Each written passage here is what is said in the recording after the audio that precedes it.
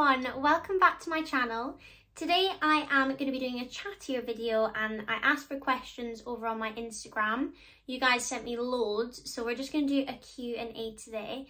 I did get quite a few similar kinds of questions, so I've kind of rounded them up so I can cover as much as possible. So get yourself a hot drink or a cup of tea and get comfy because I think it's going to be a long one. I have all of my questions written down here because my phone is there. So if you see me looking down at this, that's what I'm doing. So we are going to jump straight into it with the first question. Okay, question number one is, how and when did you start to sew and are you self-taught? So I thought I would just tell you a little bit about my sewing story. This was by far the #1 most asked question. I was really young, as in primary school age, maybe 7 or 8. I used to do a little craft club. That was probably my very first look into sewing. I can remember we made really cute little Christmas decorations one year, but that was just hand sewing and really, really basic. Definitely wasn't building any sort of skill. And then when I was 15, my mum and dad surprised me with my first sewing machine for Christmas. Complete surprise, I'd never used a sewing machine before. I think they just kind of knew that I loved all things crafty and guessed that I would love sewing as well. So I bought a couple of books, nothing that was good enough for me to remember, but my main source of like where I taught myself was from YouTube. So I would just Google how to do certain techniques, have a go, copy what I could. Also, because I was only 15 and I was fairly small, I was just sewing kids patterns really. What I found the most helpful was to try and find a YouTube sew along. So a pattern that someone had already made and filmed the whole process. Because at the beginning I found it so hard to follow a pattern and understand the instructions. So I guess bit by bit I just built up my sewing that way.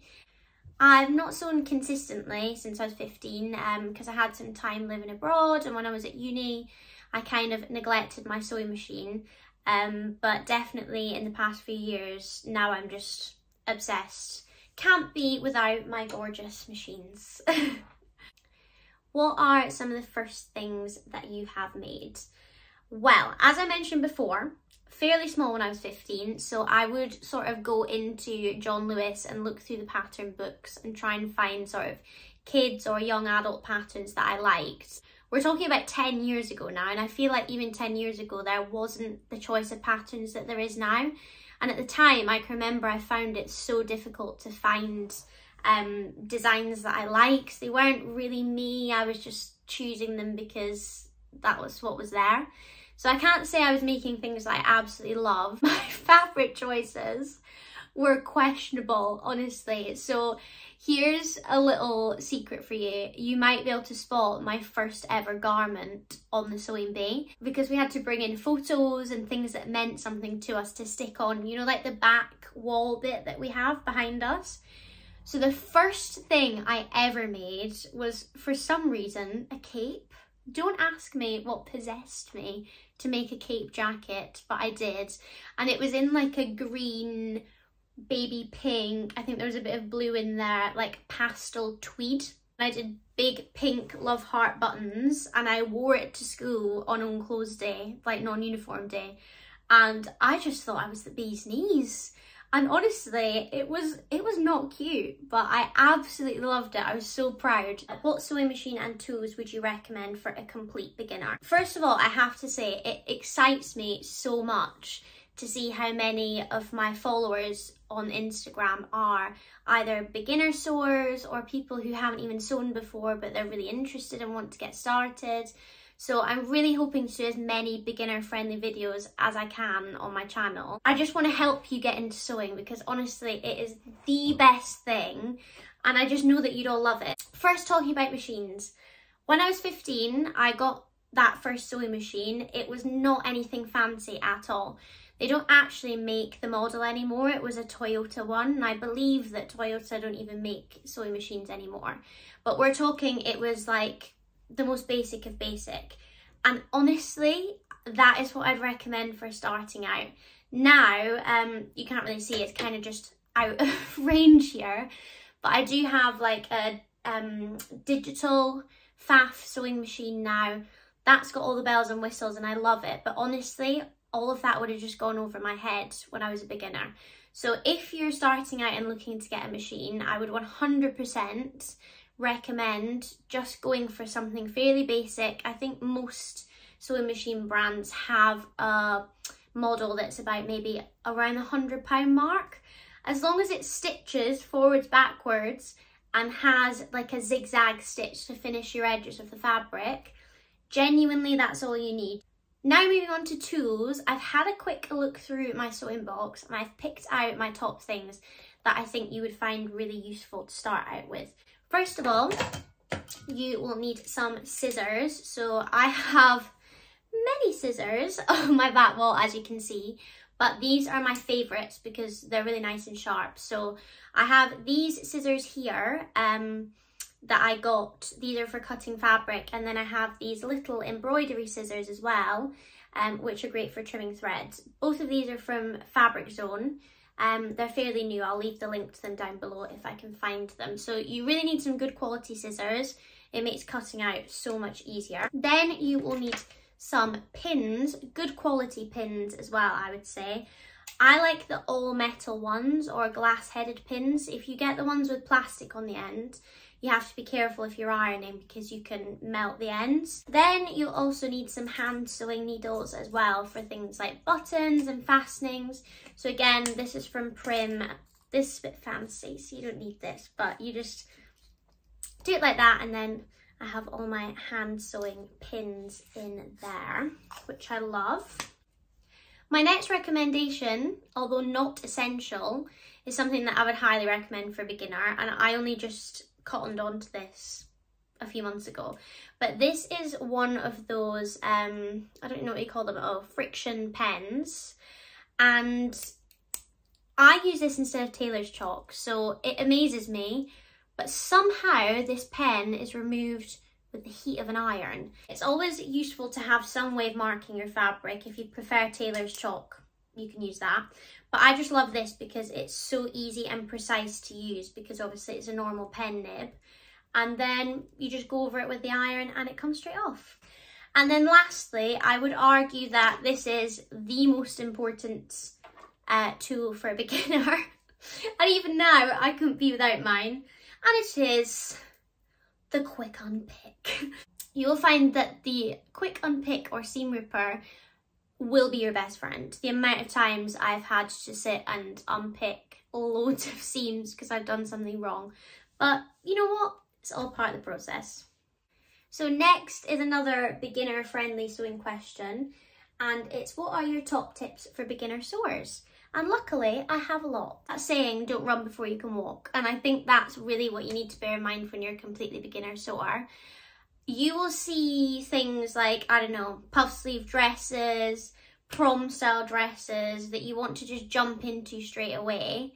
And I would recommend really trying to just hold back, think about your sewing journey as a whole, and start with things that are going to be accessible and leave you feeling really pleased and proud of yourself because you've managed to do them. When it comes to patterns, still one of my favourite brands ever is Tilly and the Buttons, and I've grabbed one of her patterns to show you. I mean, first of all, the packaging is gorgeous, but one thing that I found really difficult when I was starting out was just understanding pattern speak and all the instructions, and there would be lines and lines of instructions and no pictures, and it was just really hard to comprehend. So the thing that I love about Tilly's patterns, if I show you, is the instruction booklet that it comes with.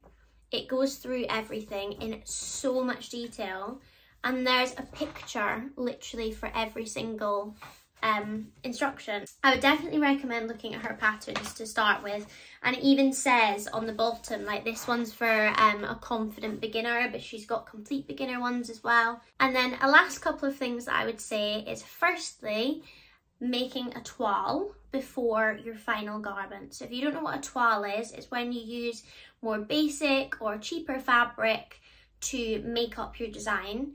Mainly it's used to check the fit, but also it's almost like the practice run, so you're not cutting into your final fabric and then trying it on at the end and being disappointed. I tend to do that when I've got really special fabric that I don't want to ruin.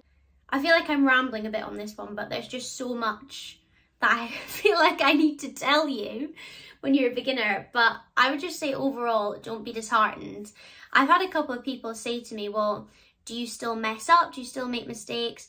I would say 1 in 4 of my garments don't turn out. Maybe the fit's wrong, or I just don't like it, and I end up having to make it into something else. Even now, I make mistakes all the time. So if you end up making something and it just doesn't go how you wanted it to go, please don't let that put you off, because I promise you, the next thing you make, you'll be obsessed with and you'll remember why you loved it in the first place. Away from the beginner stuff now, more onto my sewing. I had a couple of questions about what was my favourite piece that I've ever made and the hardest piece that I've ever made.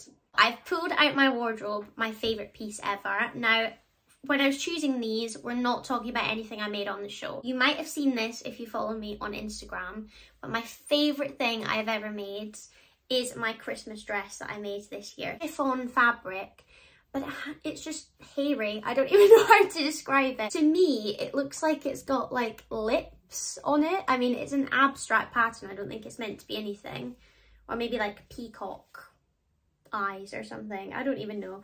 But I just love the fabric. So it is a midi dress, and then it does up at the back. So it's got an open back, and then it has this big bow. A puff sleeve, obviously, because my favourite thing would have a puff sleeve. And yeah, I felt like an absolute princess when I wore this at Christmas. I wore it to a Christmas time wedding and also on Christmas Day. And I didn't want to take it off. And I just feel like this will be something that I wear for years and years and never get tired of. When it comes to the hardest thing I've ever made, it actually happens to be behind me today on my mannequin. This is my quilted jacket that I have made. I would say that this was probably the hardest thing I've made, just because there was so many processes. So first I had to quilt the pieces. I also added this collar onto mine, so this big collar. And I pleated all these bits around the edge. I added these pleated pockets. So I think it was more just there was loads of different elements. It took ages. And on the binding all the way around, I had to be super precise. So it felt like a long, tricky project, but it was so worth it in the end.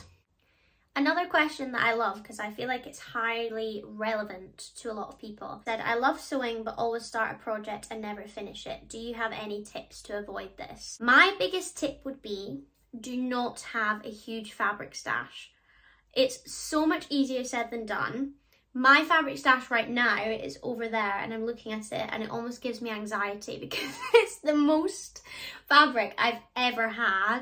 Prior to maybe this time last year, I would never have more than maybe 3 to 4 fabrics on my shelves, and that's for 2 reasons. One, I get fed up of fabric if I look at it for too long, so I will buy something and then I almost fall out of love with it, which obviously isn't very helpful if you're spending money on fabric. And 2, I like to have a clear vision of what I'm going to make. I'm literally the most indecisive person ever, so I don't want lots of options. Overall, my biggest tip would be to be really, really conscious and considerate of what you're choosing to sew. Take time to really think about what's missing in your wardrobe, what will you get the wear out of, and then I feel like you will be more inclined to see something through from start to finish. Do you listen to anything while sewing?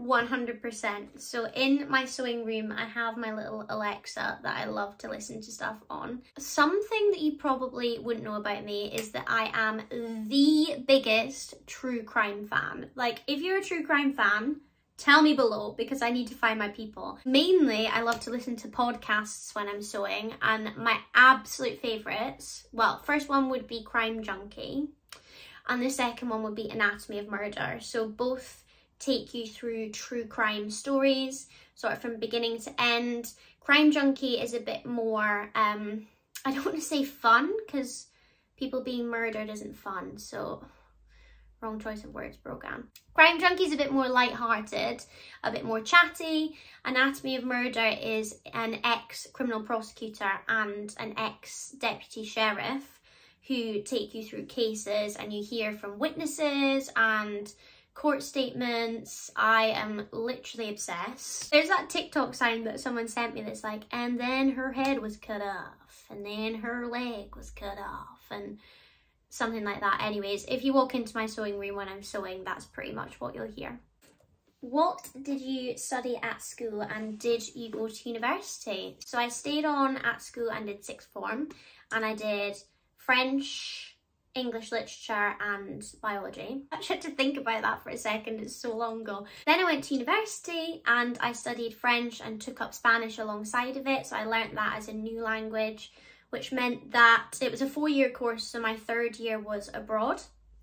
So I stayed in the south of Spain for a year, and I went to uni in the south of Spain, and I was also a nanny at the same time.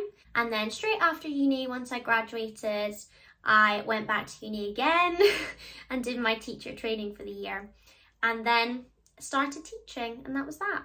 Can you tell us more about your job?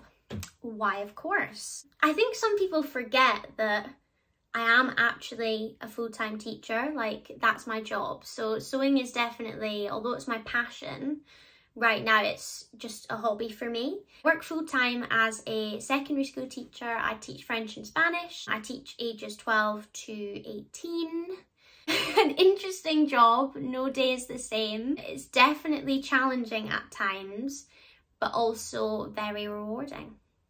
I also had quite a few questions from fellow teachers actually, which was really sweet to see. They were all asking, how do you find time for hobbies between work and family? It is a really tricky one. Obviously anyone with a demanding job, it is hard to find time for yourself outside of work. I would say that overall I'm one of those annoying people who likes to be busy at all times. I rarely just sit and don't do anything. Like even when I'm watching TV, I'll be knitting or researching my next project, so that's a bit of an issue of mine, I'm not gonna lie. I find it hard to switch off, so naturally I always want to be doing something. I would say that most of my sewing's done at the weekends. My partner will go out and play golf or do something, and I'll maybe have a few hours to myself, so that's when I do most of my sewing. Or in school holidays, I get a lot done then as well. It's going to be interesting to see how it is when the baby comes along, because obviously my free time won't just be my time, it will be the baby's as well. How do you feel about being a teacher and having such a social media presence? I'm not going to lie, it is a bit weird, and it's something that I'm still getting used to and trying to find a good balance for. I've always blogged and done my Instagram, my sewing Instagram, even before the show. But obviously now just a lot more people see it. Kids aren't supposed to follow me on social media, so if I do see that any of them are, I have to block them, which seems a bit savage, but those are the rules. I would say that I am quite choosy with what I share online. I feel like people think they know you really well from being on TV or seeing what you post, but actually what I put out there is probably only about 5% of who I am and what I'm like as a person. So I guess I just don't put anything out there that I wouldn't be happy for my students to see or for people to know about me.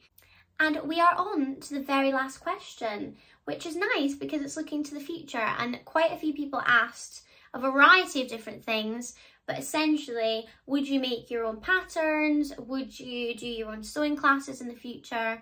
Would you have your own brand?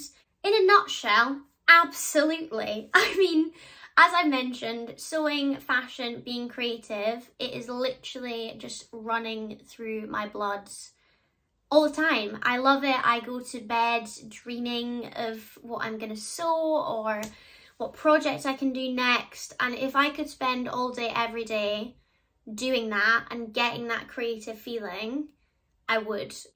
There's a lot of changes coming up. Big changes. I'm going to be a mum. And I guess I just need to take time to figure out 100% what I want, what's going to make me happy, what's going to continue inspiring other people, because that's something that I've found so rewarding from the show so far, is just how many people I've been able to connect with and inspire, and the messages that I get from people saying that they love my stuff and or they want to make it themselves. Honestly, it blows me away every day. Why do I feel emotion? Oh my god, my hormones. So yeah, I think I just need to take some time. I don't want to rush into anything. I want to just really carefully think about what's going to make me happy, where I want to go in the future, who knows. So all I know is you're probably going to be seeing a lot more of me because I'm not going anywhere. So that is it. I've got to the end of the questions. I honestly could have done so many more, but I just feel like this video is going to be hours long. So well done if you got to the end anyways. Thank you so much for watching. If you liked this more chatty style video, please let me know down below. If you're not subscribed yet, it would mean the world if you could subscribe. It just means that more people can see my videos. And I'll hopefully speak to you soon. Bye!